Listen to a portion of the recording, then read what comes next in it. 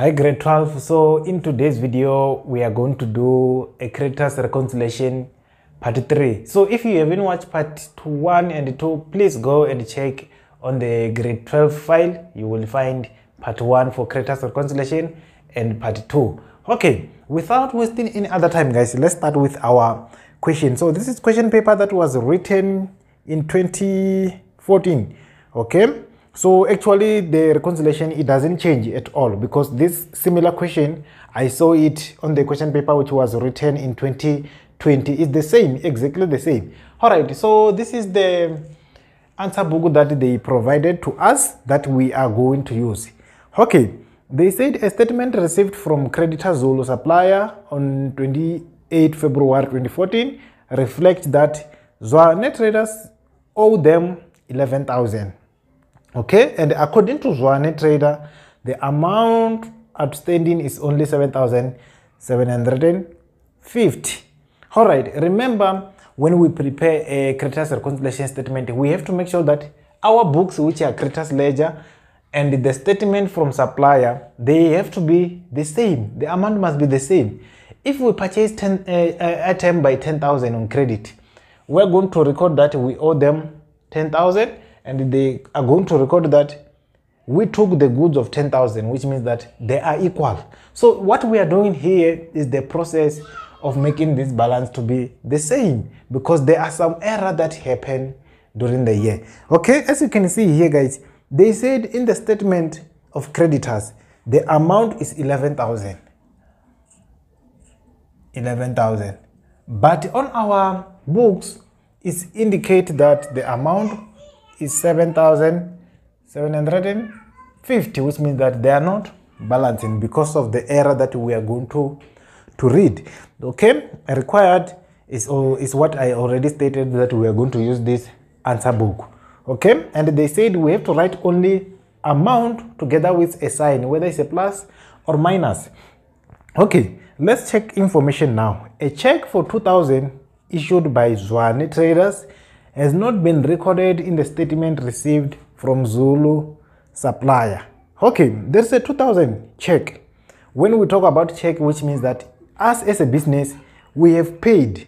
Okay, but they say that in the statement of supplier, that amount is not yet recorded. Okay, which means that we can just write a check here, but in the books of supplier, they are saying that a 2,000 was not yet recorded. Now sign that we are going to use guys is going to be minus. Why minus? Because it's a check. A check indicated that we paid. We reduce what? Liability. So they have to record it that we no longer owe them this 2,000 because we paid. Okay, simple as that. All right, now question your information number 2. The check in the statement of January account was not received by Zulu supplier within 7 days. Therefore, discount of 400 recorded by Zwane trader in the creditors ledger must be cancelled. All right, remember, if we recorded a discount, it indicates that we have what? We reduce a credit. But they say that that credit of 400, because the amount is not reflected within 7 days, it must be cancelled. How do we cancel it? Very simple, very simple. Okay, we are dealing with okay, it's transaction number 2. The check was not received. Okay, this one, it was discount. I needed the word discount. This discount in our books, we subtract it. But remember now, because they said that they haven't yet received this cash within 7 days, we are going to do what? To add it back. Plus 400. We are adding it back because it has to be cancelled. It was subtracted.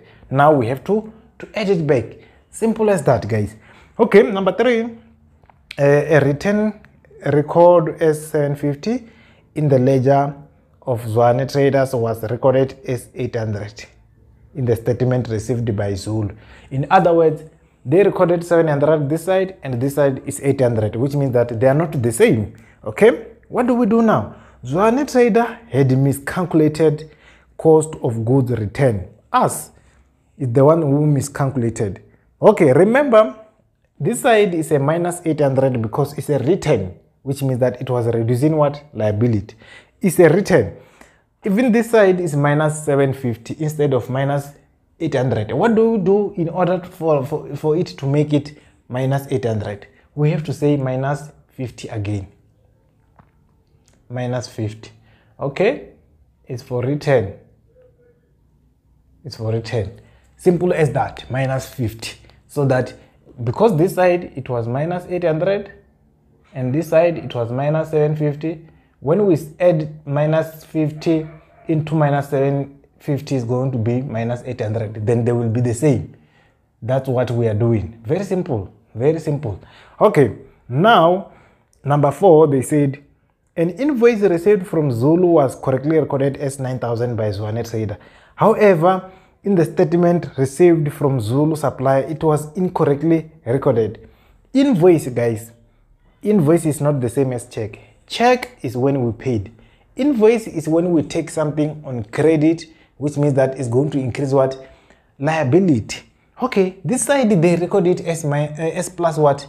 900 instead of plus 9,000. What do we do now? We have to get the difference. The difference between 900 minus 9,000 minus 900 is going to give us 8,100. This 8,100 must be corrected here because they said that however, in the statement received from Zulu supplier, it was incorrectly recorded as 900, which means that we have to come here and add 8,100 so that it will be the same as 9,000 that is recorded here. Simple as that, because this side they already recorded what? 900. 900 plus 8,100 is gonna be 9,000. The same with the one that has been recorded here. Very simple, guys. Number 5. An invoice of 4,500 received from Zulu supplier. It was incorrectly recorded as credit note. Okay, now let's think, guys. Let's think in this way. Invoice, I say that is when we took a goods on credit. Okay, and the credit note is when we return. If we return, it's gonna be minus. If we purchase something on credit and we haven't yet paid, it's gonna be plus to indicate that liability goes up. Very simple. Now let's identify what went wrong in this case. Okay, an invoice of 4,500 received from Zulu was incorrectly recorded as credit note.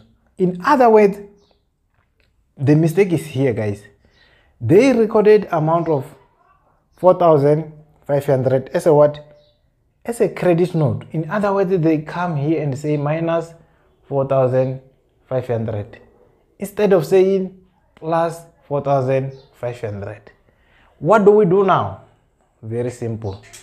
Because they subtracted 4,500, the first step that we have to do, we have to say we are cancelling it by adding 4,500, which means that the one that was subtracted, we cancel it by add it back, then it gives us 0. But we are not done, because we have to record that what?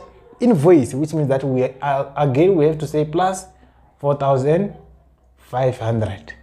Simple. I know that you are familiar with this transaction where you have to double amount, the one for cancellation and the one for recording. Okay, or you can just say plus 9,000. It's gonna give you the same amount, just like that. Okay, so I think this is our last transaction. So if you add everything from top, 7,750 plus 4,000 minus 50 plus 9,000. This is 2 options, guys. You can take this one or you take this one only. You don't add them together. They're going to give you amount of 17,100.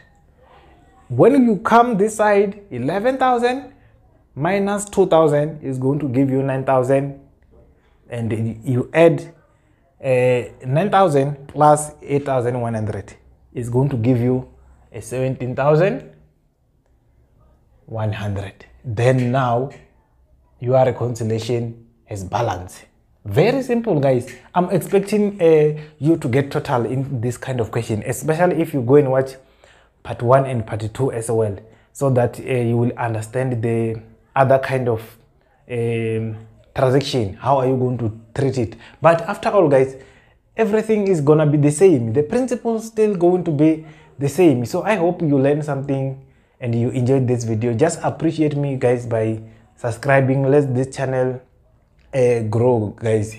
Thank you so much for watching. Please share with your friend, like this video, comment something on the comment section so that I will know that someone is being assisted by my videos. Thank you so much, guys. Enjoy.